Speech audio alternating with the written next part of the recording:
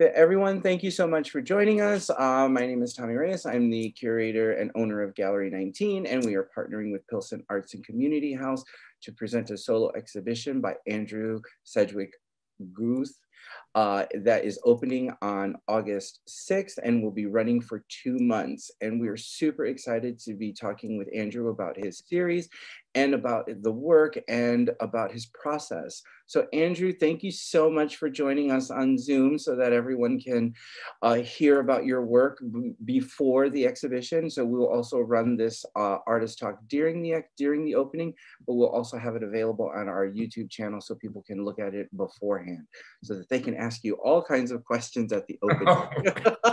Okay. Well, so thanks for having me. Yeah.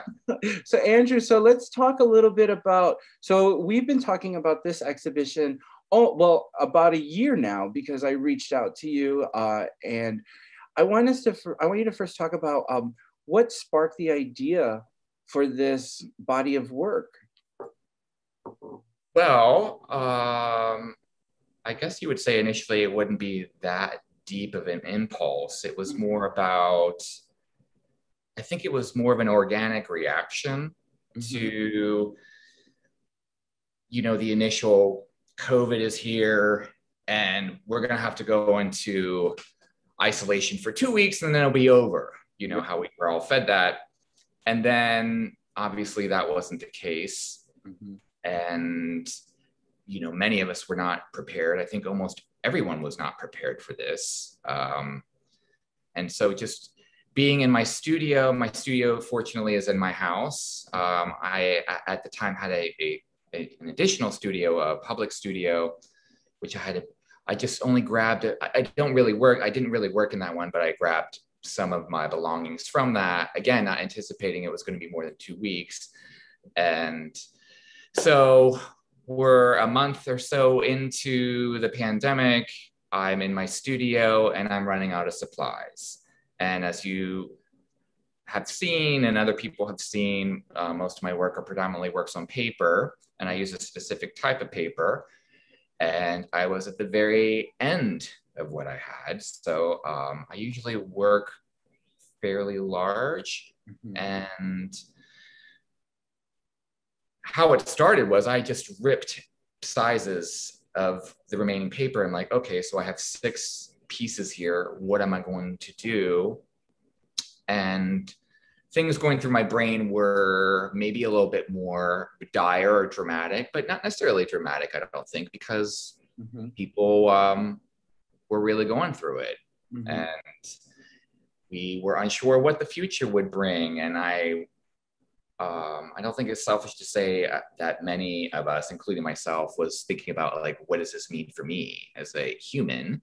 Right. And I thought about relationships and, oh my God, am I never even going to be in love again? Am I never going to have intimacy again and things of that nature? And excuse me, usually my work hasn't been very overtly aggressive sexually. And I think in some way it gave me a little leeway and freedom to just like, okay, well, screw all this. I don't really care what anyone thinks. I don't care if anyone's going to be offended. Not that my audience would be offended, but so I just started randomly. I think initially there were a few images from some vintage porn that I had, and I just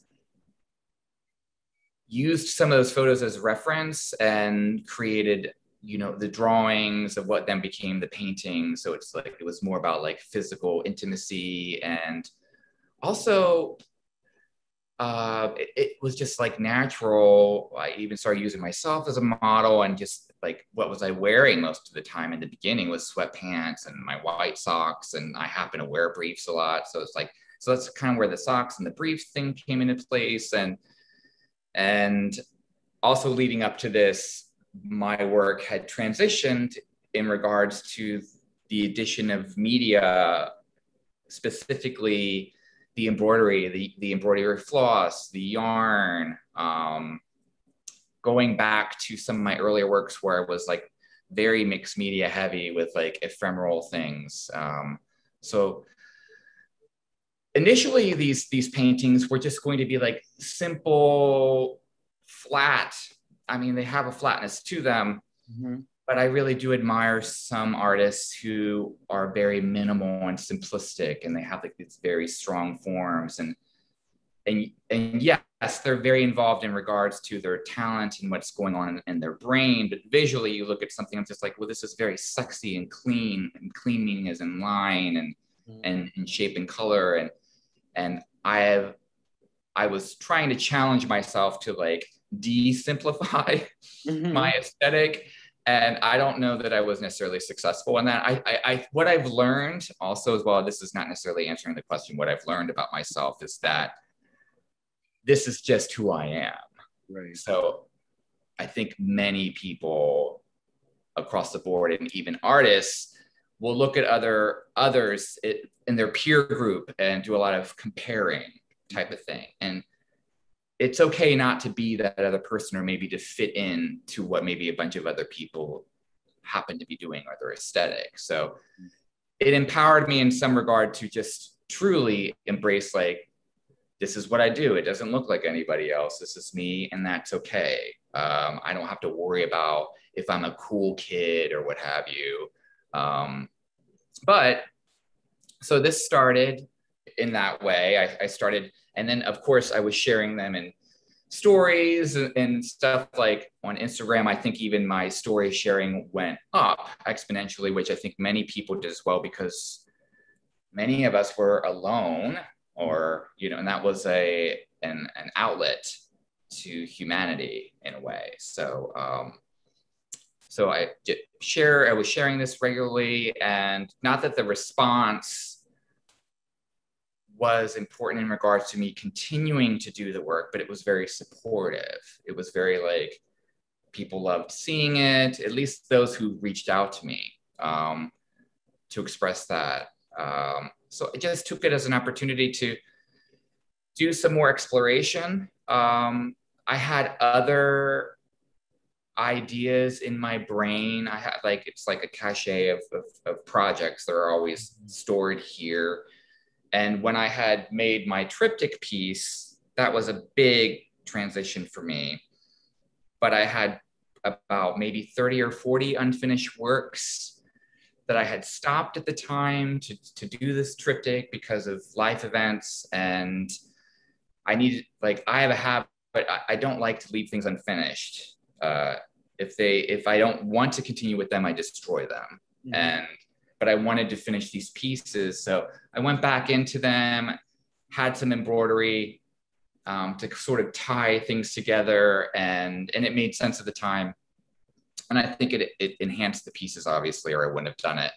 And then I had other concepts, again, in my brain that I was going to move forward with. And then the pandemic happened, and this completely shifted my direction in terms of what I was trying to say and the focus of what I was like trying to address for myself. Usually I like multi-figured pieces, like more than two. Right. And many of these became like just singles or couples. And I think the singles particularly reference my sense of isolation during that time.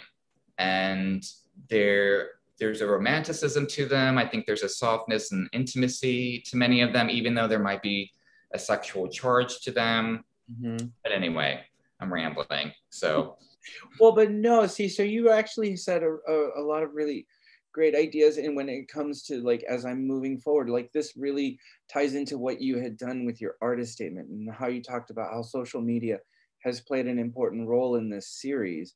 And can you talk a little bit about where the imagery is coming from? I know that some of it is our self-portraits of you, but there are others that are not. And where is that imagery coming from, and how do you select that? Is it mainly like community-based, where people are coming out and reaching out to you in the social media world, or how is it working for you? How are you choosing? Okay, so yes, it's true. I do have a few pieces that are based on myself, like, you know, self-portrait. I think that's fairly common, right, with artists, especially people who, like, creatives who work with figure. That's common. And, you know, I'm right here, so it's easy. like to have to have me as a reference, and I could take photos of because I work strictly from photos. I'm not a real live person. I can figure models and what have you. Like I prefer to take a photo so I could just have it there, and I don't want anyone else's energy around me at the time when I'm doing what I'm doing.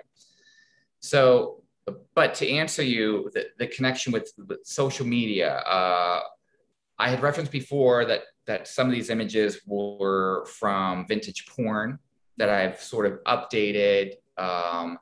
Some of them I might have like put clothes on or taken clothes, I've like I said, I've already said updated, but I've taken them as a reference and I've morphed them into what I needed them to be at the time.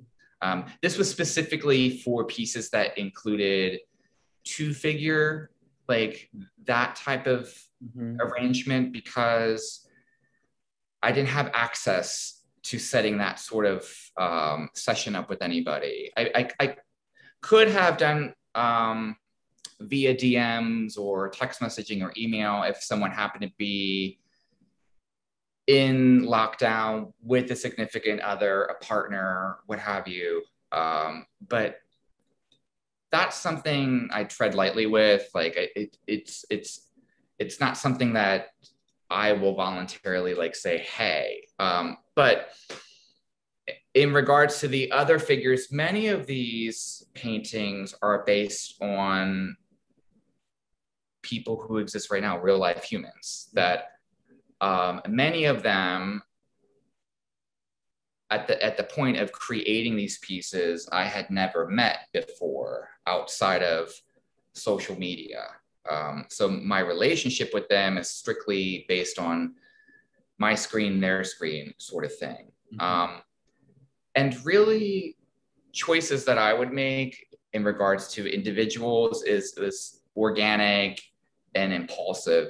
It's literally like just laying in bed, scrolling through my feed at night, and then just someone would like pop out. Sometimes it would be someone who wouldn't even post that often, and you sort of like forgot about them, and then there they were. I will say as well, these are based on a lot of people's either selfies, or they set their phone up or their camera up with a timer type of thing to create their post. And they might naturally just have had a composition that I found appealing in a number of ways. So, I mean, it could just be the aesthetics of it, it's the arrangement of the body. I like to have open space between limbs, like the positive, negative space. And going further from that, like, so I would then reach out to that person and be like, hey, this is what I'm doing.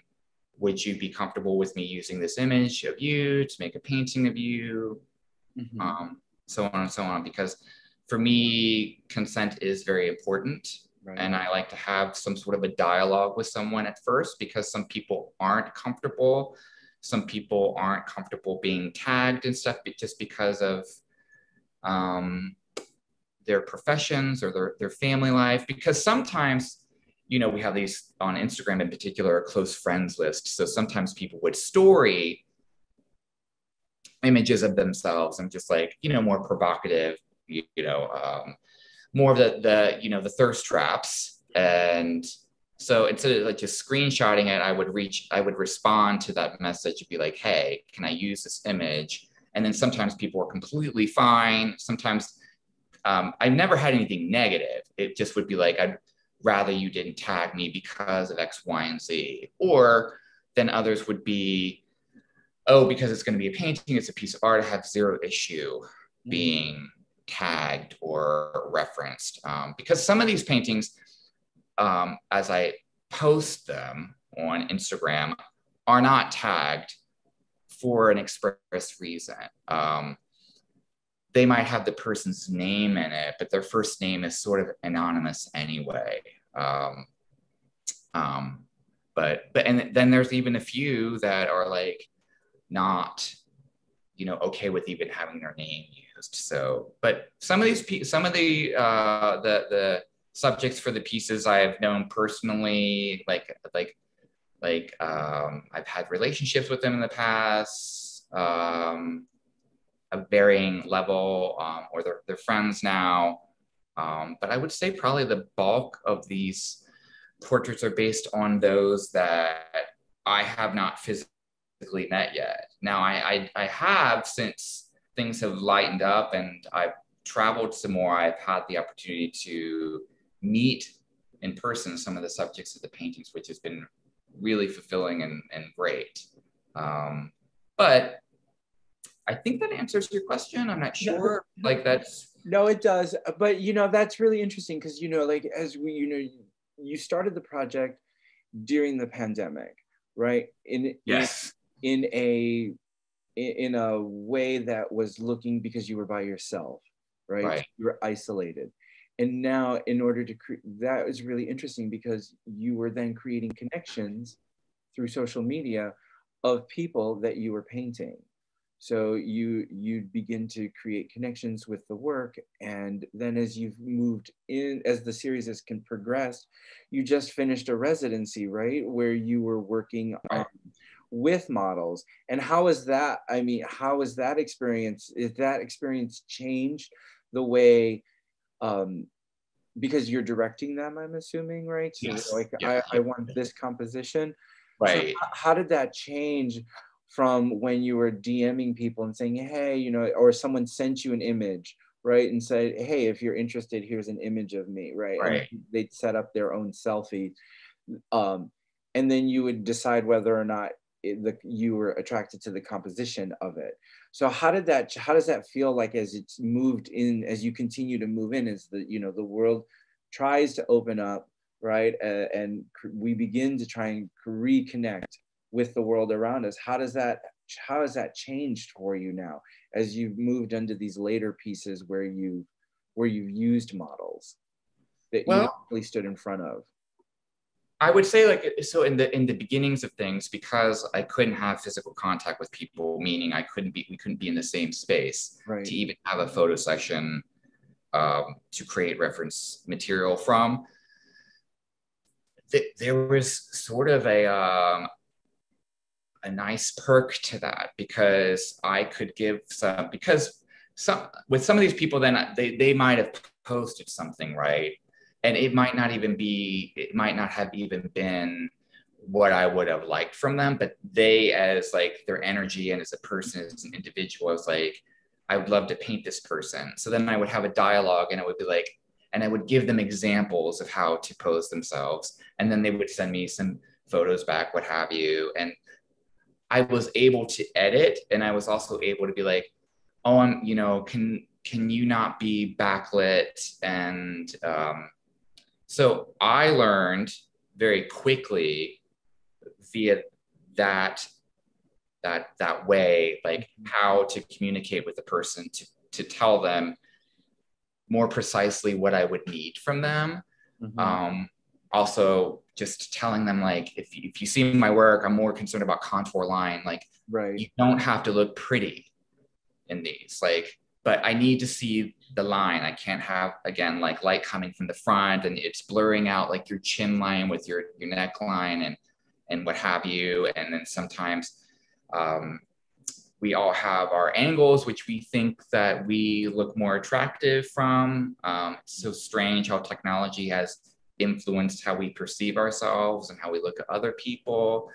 I tend to think that I know how people would look better if they would just listen to me. Because of, you know, sometimes when people place cameras up on the floor, or they'll have a tripod or what have you, and then I had to tell them, for my purposes, that it needed to be level, it needed to be straight on, because a distortion starts to happen. If you're familiar with just like rendering a figure, you know, someone might sit a certain way like this, and then all of a sudden, you know, like it's that's not what I'm into. So. Right. So the difference then, working during my residency with live models, that was also very educational and informative to me, because I enjoyed the process and I understand how I can have more immediate control of what I'm looking for. But the challenges are, it's another human being in front of you. There's an allotted time period. I like a person to be comfortable. So it's like, you know, they're coming into a space and it's like wham, bam kind of a thing. And I like to, like, first off, I mean, just simple things like, you know, I have them sign a waiver and we have a conversation about consent and their comfort level. And I talk to them about, even though I have already physically written out in advance what to expect from the experience, if anything on their end had changed in terms of their comfort level, that's totally fine. And just even touching a person, you know, it's important to be like asking for consent in advance and then telling them in advance, like, hey, can I adjust your arm here to go here because there's not enough negative space? Because I did learn that it was easier to touch someone. It was like, not to say that, because I had to be economical with time. Right. It worked to both our benefit. If I could move what I needed to move for them versus trying to tell them in words. And then, you know, we're spending 2 minutes trying to figure out like, no, like here kind of thing. And I'm not a professional portrait photographer. So I am like simply just looking for what I need from them. Right. What I also learned was going into it, you know, I had a set grouping of like what sort of poses and images I would want from these people. And I learned, because I did this over a course of days. So as it progressed over the days, then I had learned like, I liked having them move around more and just like having just clicking. Because there's things I want to work on in the future that involve like taking clothes off or putting them on. It depends on what the viewer is, but like to have someone pose, like putting on a pair of shorts or a pair of socks, it can look so stiff, and that's fine with what I'm doing, but it's really great to have someone actually just going through the motion and you're just like randomly grabbing. And again, there's like this organic, like magical piece to that. And then you can go through and be like, oh, this looks fantastic. And I might have to do some minor adjustments myself and pulling their arm out when I'm drawing or what have you. But anyway, and I'd say the last thing is just, again, having another person in the room with me and that energy, because we feed off of one another. Like people will like present a certain way when they're in your space. And even those folks who had experience modeling before, again, they're human. It requires a little, you know, not nurturing, but just giving them some space to kind of like unwind and like just kind of get into the moment. I find that people get very stiff, and I would constantly tell people like, just shake yourself out, you know, and just like, and adjust your weight where you would naturally, you know, when you're hanging out, talking to friends, which I found interesting with some people who have never modeled before. It took them a minute to realize how they actually carry themselves and where they actually pivot their weight to on their hips and what have you. But I do want to do more of that in the future. I want to work with live models, and it had not been something I was really planning on, because I was very comfortable with what I was already doing. But I really did enjoy that aspect, especially when you're with somebody and when you're talking to someone. It really does help to influence, maybe even on a subconscious level, like possibly even what colors you're choosing to use for them.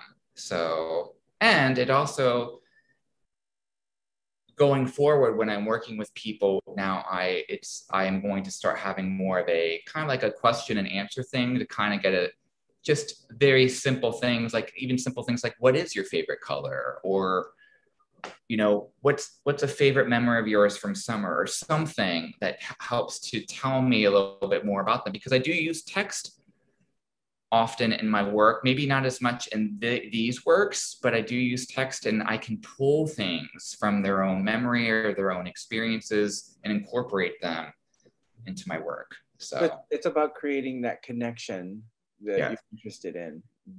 So I think that that's really interesting. So as we're moving, so what I would like to now talk about, because I think that a lot of people may have questions about, is your actual making process. So I know that on social media you show a lot of your using that like darker pencil that you use, but beforehand, do you sketch it out? And then do you plan it out? I mean, Yeah. like you look at it like, okay, this is going to be this.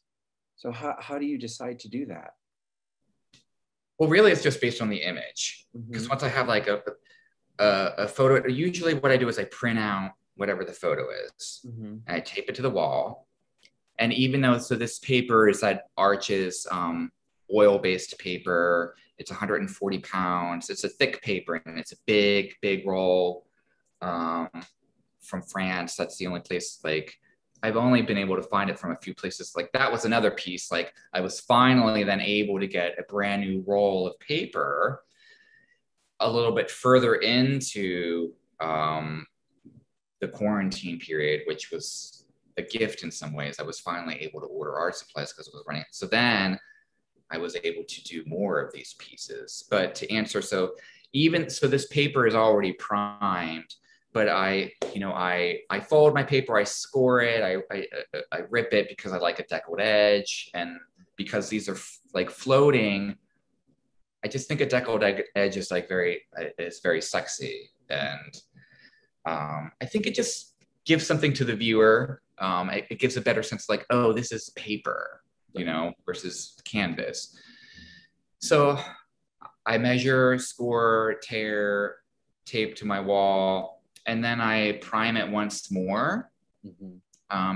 Because the white of what they use to prime it is very white, and I like more of a little bit of a duller white with this, like, so it's not like the bright white. So it's, in comparison, it almost looks like a very light gray compared to the white. But see, because I tape off the paper with the painter's tape, the edges, because I always leave that border, that is the true color of the paper. That's not my priming it. Additionally, that's the white of the paper.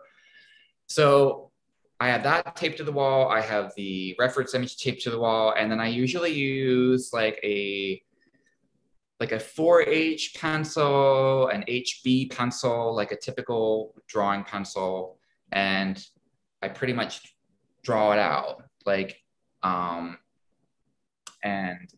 because I feel like at that point it's easier for me to erase marks, but I actually try not to erase marks that often because I like seeing a little of that active history of it underneath. Like, if you look closely at some of these pieces, you'll see in very small places where you can see where there's like, you can see that original pencil line because there's been an adjustment with like the hands or something with the face. But then I go over it with just a standard, a black colored pencil.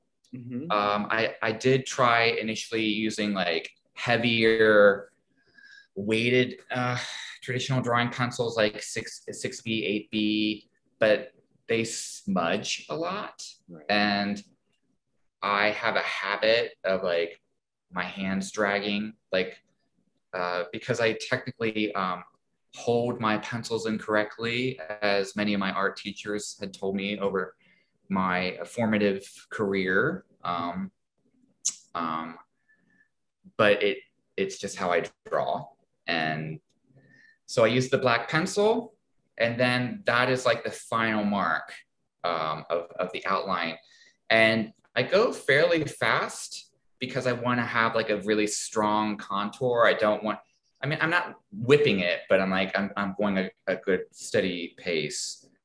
And sometimes, because I'm like on my wall and it's an old plaster wall, sometimes it'll slide a little bit or so yes, I'm redrawing and kind of tracing the original drawing, but it becomes its own drawing as well, if that makes sense. Yeah. So, and then we go from there, and then it's really about the background color that I decide on, and then it's mixing skin tones. So, a lot of the work you have that, so you have the black line that you do with the colored pencil, but then to top it off, you leave a little bit of white space around which creates it, which gives it a very design graphic look, but not really, because it's not mechanical. So why do you decide to do that? I don't even know that I have a clear answer for that. I don't know that was, I think.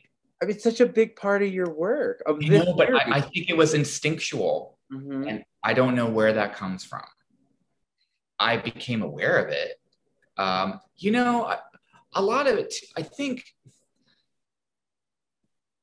if I would have that black line and then I would have the color, like the background color, like say the yellow, and it comes right against that black line. And then I have a skin tone, which is like a caramel color, and it's like boom, boom. I feel then from a viewer's point of view, if you step back from it, if you're not up close to it, if you step back from it, what then creates the contour line visually for people would be the meeting of that yellow and that caramel. Right. And that's not what I want. So I want there to be a distinction. Because I oftentimes really love my drawings more than the end result of the painting. I have a real soft spot for them, and sometimes I wish I could just leave them like that. So I love drawing, certain types of drawing. So that's just for me. Yeah. So I want to be like, no, I did work there. So, and you need to see it. Right. So it's kind of, it reminds me a lot of, so when I looked at your work originally, before I even talked to you, I saw your work on social media. I saw the one, and at first I was like, oh, it looks like a blind contour drawing. I mean, that was the first thing that I thought about, and I was like, oh, that's really interesting, and I want to know more. So that's what delved me into it, was the technique, which is why I thought, oh, so that's why I was asking why the white line, why the white space between the line, because I think that it really accentuates the contour, which is what exactly you want it to do. So now so now you're in the piece, right? And it's very flat. And then what made you decide the applications, the embroidery? What was that thought process? Or did you just know you wanted to do it and you started from the beginning? Initially, when I painted these, I had no intention of utilizing the embroidery, although I had utilized it in, I'll reference like my triptych that I've done, which is similar to these, but on a larger scale. To be frank, I didn't anticipate that these pieces would go beyond me initially just doing them. I felt at the time I needed to be doing stuff. I needed to be working in order to preserve my mental health. If I'm busy, then I have less room to be sad and get worried. And, being separated from people I love and being concerned for people I love, and just having had some major losses the year before, it was just very like this was the way of getting me through. So, but to answer, then I started some of these pieces, and then I realized how much I actually liked them. But I was like, but they need more. They just can't be this thing. So that's how the embroidery started. And I knew like the body here is one thing. It's not one thing because it's very involved. And some of them are only body hair because there's so much work in it. But some others based on like, maybe they're a person that doesn't have a lot of body hair naturally. So then all the drama, all the like the interest, then I don't have that opportunity, like to make the piece less visually flat. So that's how a lot of the exterior embellishments started to occur. It was more about a balance of like, okay. And then, clearly it became just a natural, like, okay, the background and the subject seem to be two different worlds. How do I marry them together? So, and that's where the acetate really started happening a lot. So yeah, and I just think that I remember when I saw it for the first time, when you sent me those images and I started looking at it, I was like, I just love the fact that it has this, so the painting itself is very flat and graphic, right? Which is really gorgeous. But then you add this additional layer of your hand even more into it by embroidering and manipulating the paper and adding the acetate, which I think really just creates really beautiful moments in some of the pieces. Thank you. The socks in the sock piece that you have, where it's the self-portrait of you pulling up the jock strap, but the socks in there are really a beautiful moment in this fairly simple piece, right? But when you look at it, it's just really gorgeous, and I want to know more, and I want to see more. Thanks. So I think it works really well like that. So now, like, we're talking about it, so then you decided to create frames. So you're working with a framer that you're helping out work on the frames. Yes. And you're doing them in a shadow box style. So so let's talk about that. What was the decision making behind that? Did you know that you wanted to do that? Have you done that? Well, because I do works on paper, and excuse me. Now, my earlier career, I was always working on canvas, oil paints, canvas. You can still, if someone knows me and looks at it, they would be like, "Oh, that is you," but it's markedly different than this right now.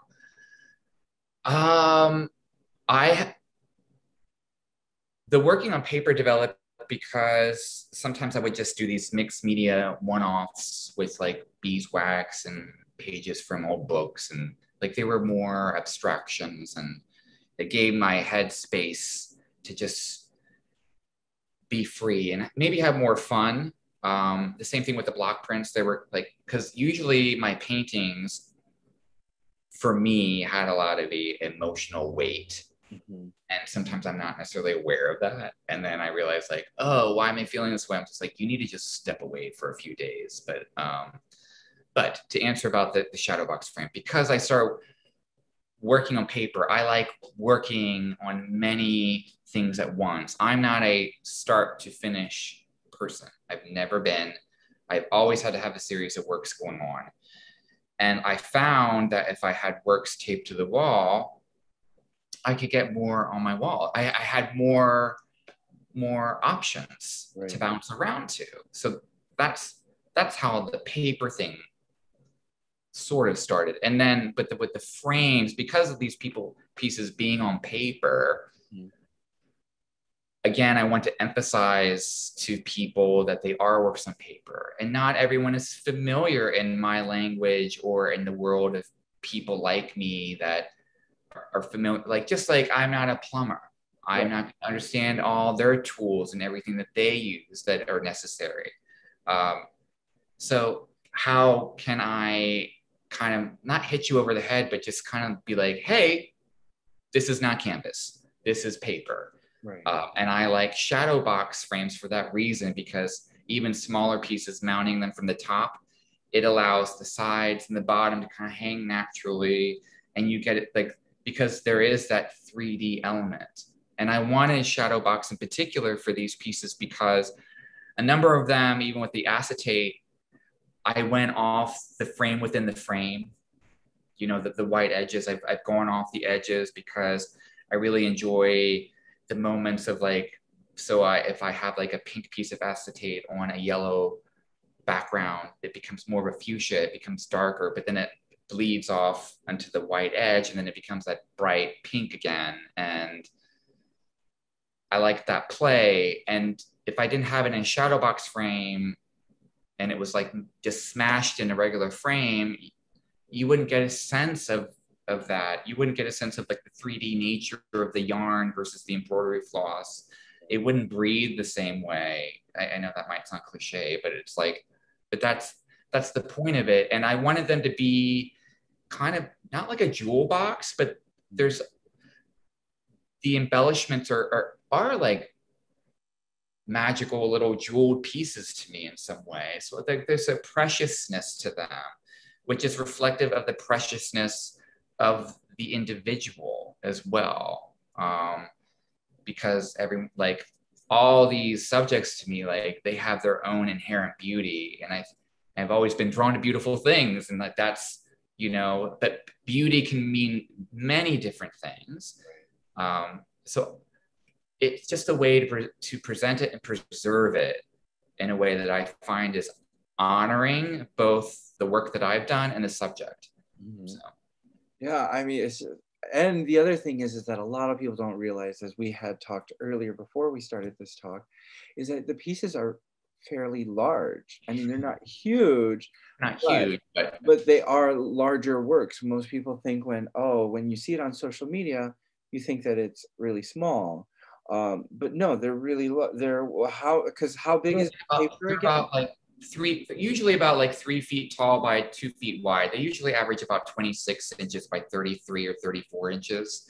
And then when you frame them, you have space around them, which makes them even just a slightly larger.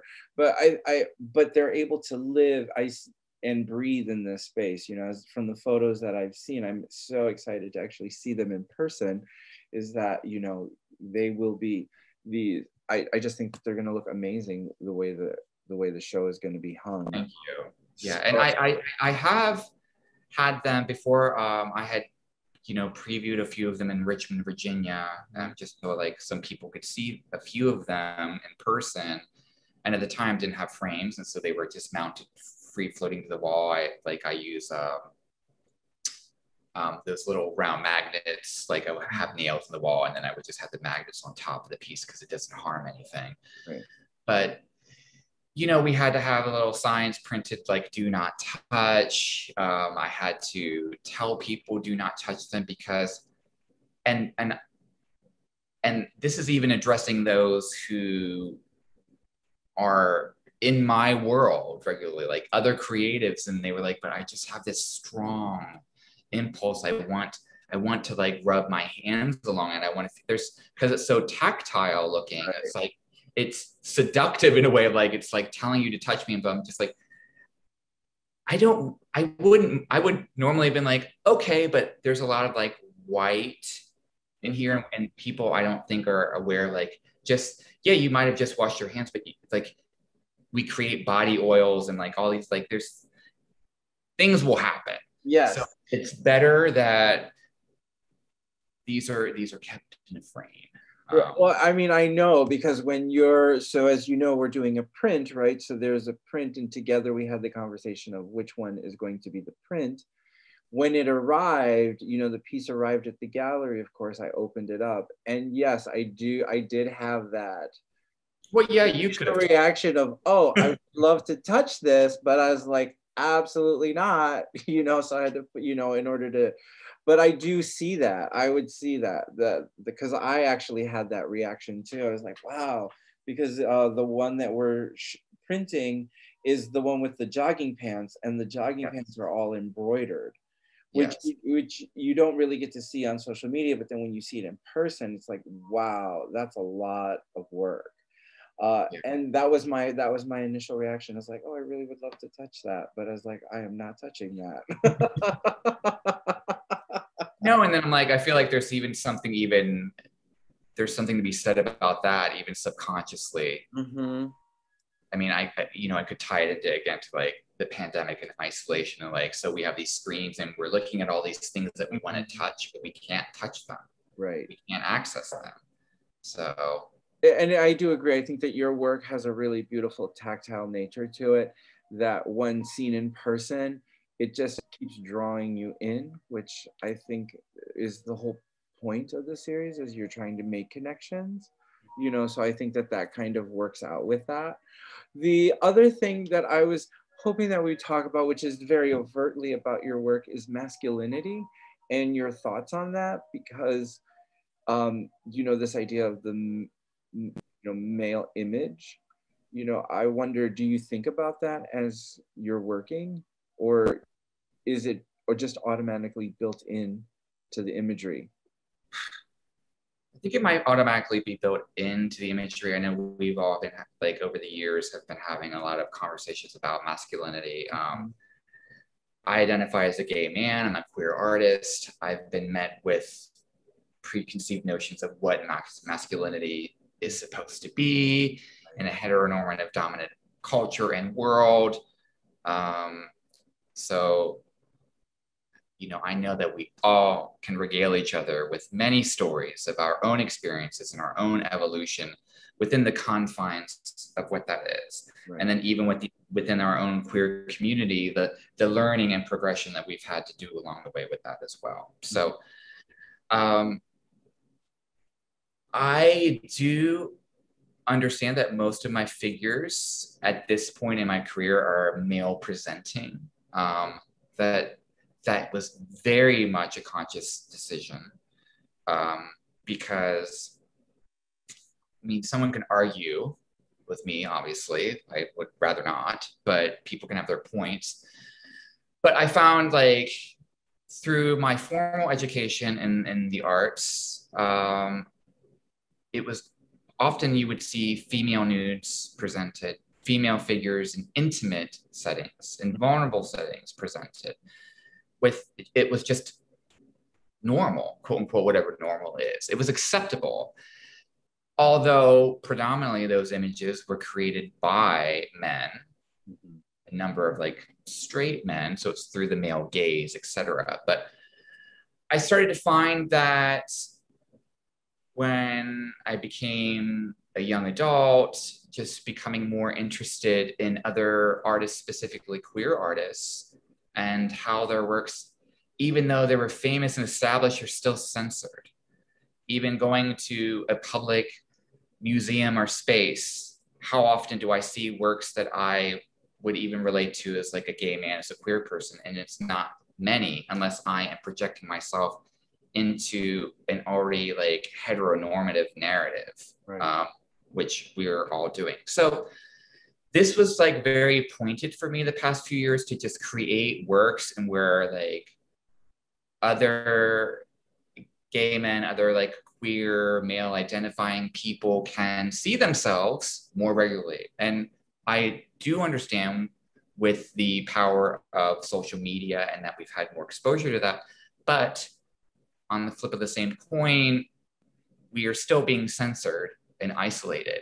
We are still not able to express ourselves 100% without fear.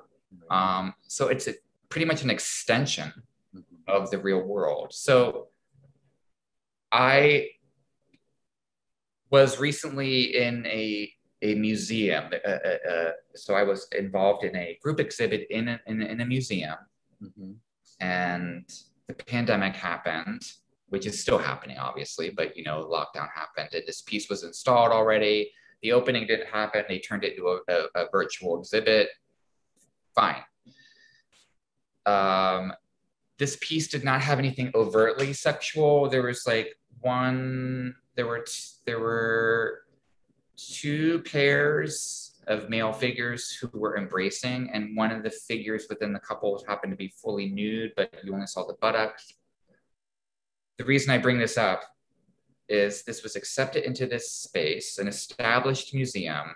And it was beautifully installed, and it was then offhandedly shared to me that it was specifically placed where it was placed so that if they had school groups come through, they could divert the school group from seeing my piece.